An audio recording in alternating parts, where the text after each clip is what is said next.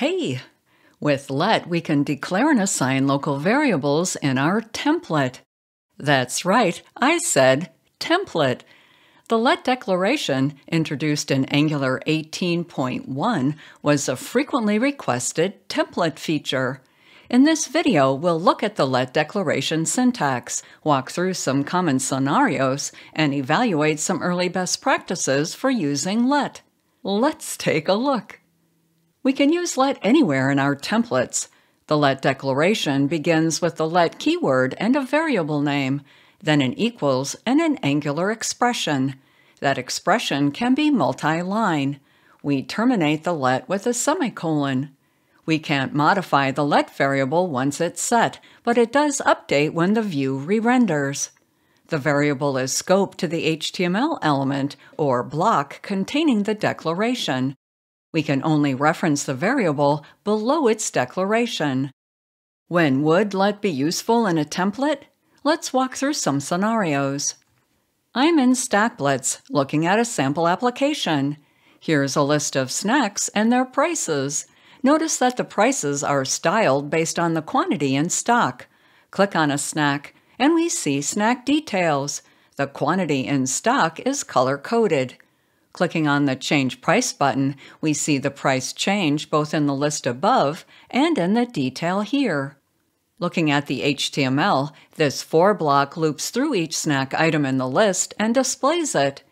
Notice that we reference the snack item .number in stock expression several times in this for block. Same with the snack item .price. Let's declare variables instead. Inside the for block, declare a variable at let qty equals snack item .number in stock semicolon, and at let price equals snack item .price semicolon. Now we can use these variables within the for block. Replace the longer expressions with the shorter variable names. I'll use qty here and here. And replace this longer expression with price here and here. That looks better. Looking at the preview, the price is still formatted correctly. Using the let declaration as an alias for a complex expression can significantly improve the readability of the template.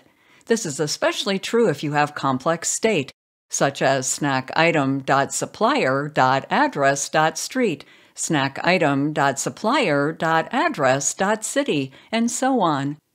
We can also add pipes to our declarations. As an example, let's delete the currency pipe from the interpolation binding here and here. We see that the price is no longer formatted as a currency. Now let's add the currency pipe to our price declaration. And it's formatted as a currency. Slick! Adding a pipe to a declaration is especially useful when the value is displayed multiple times, because we only need to define and execute the pipe once on the declaration. Scrolling down, this if block demonstrates one of the downsides of using signals. We check whether the signal is null or undefined here, but because we read the signal again here, it can be null or undefined on this read. So we need the optional chaining operator, the question mark before the dot, to only access the object's property if the object isn't null. Basically, type narrowing doesn't work with signals here. Wouldn't it be nice if we could read the signal once into a variable, then just reference that variable? Well, now with the let declaration we can.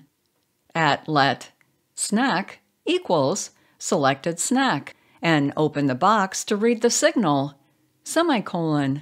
This variable holds the snack, or undefined if there is no selected snack. Now we can replace the selected snack signal with our snack variable here, and in each of our bindings. I'll select the first binding, and we no longer need the optional chaining operator. Ctrl-Shift-L to select each occurrence, then type snack and press Escape. Yep, much better. In the preview window, click on an item to ensure the detail works. Looks good. And pick another one. Yep, the detail still displays correctly.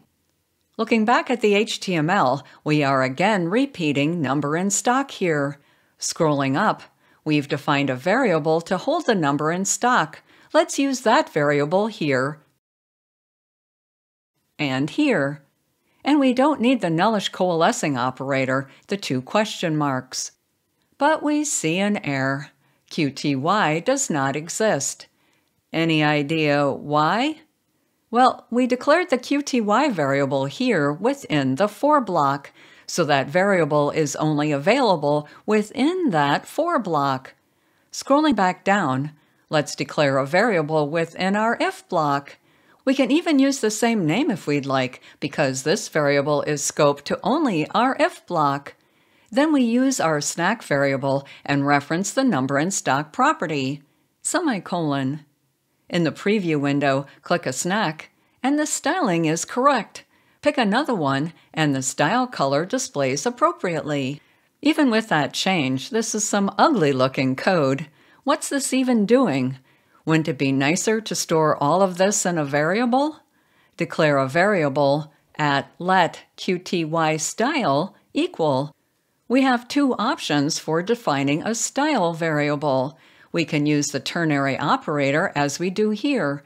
I'll copy the expression out of the quotes, paste it, reformat a bit, and add a semicolon. Then set the ng-class binding to the variable name, qtystyle, and I'll reformat a bit. Shall we see if it works? Click a snack, and the style is correct. Pick another one, and it looks good. But it's still not easy to see what's going on here with this double ternary operator. Another option when defining a style is to use object syntax. Depending on the style rules, that syntax may be more readable. I'll comment out our original variable and declare it again at let qtystyle equals curly braces to define an object, semicolon. I'll paste the object properties. This defines each style as a property and the expression as the value. When the expression is true, that style is used. So we set the out of stock if the quantity is 0, low stock if the quantity is less than 10, and good stock if the quantity is greater than or equal to 10. That's definitely clearer to read. Does it still work? Select a snack, then another one, and one more. Yep, it works. And look at what that's done for our template readability. This last one is a bit more iffy. Say that for each snack item, we want to display the total cost for buying the full quantity in stock. We could add a property to our snack interface for this calculated value, and some would argue that this is the correct way to implement this feature. But now with let, we can also implement it directly in the template. At let allPrice equals, we already have the quantity in a variable, so QTY times, and we reference snack.price. We can add a currency pipe to format it as a currency, semicolon. Then in the detail div element, we display allPrice. I'll paste it in. Now click a snack, and we see the cost for the quantity in stock. $5 times 12 in stock is 60. It works. Click another one. Looks right. To confirm that our signals re-render appropriately when changed, click Change Price to update the price. Notice that it updates the price here in the list and here in the detail.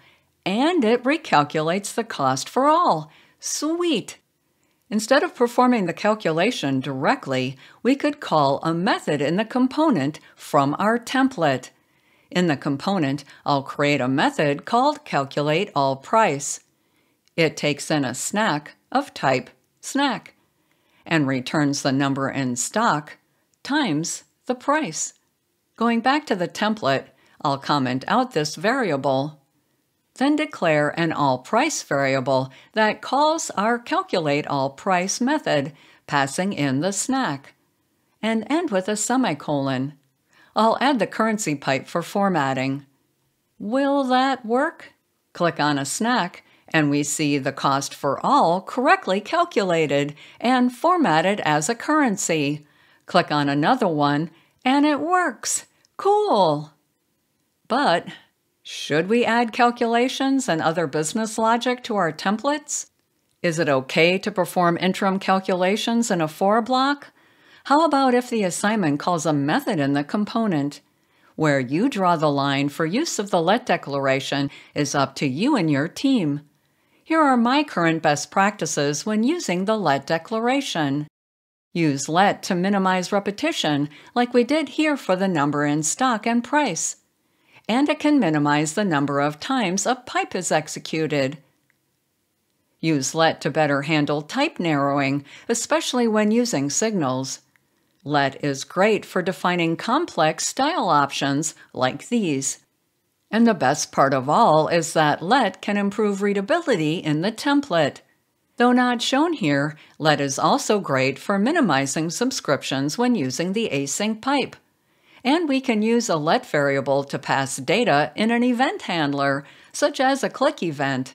Consider carefully when to use let for calculations or other business rules. Will developers after you, or even your future self, remember where you put that logic? What about let versus the if block as clause? The Angular team recommends using let instead of as whenever possible, especially as you move to signals.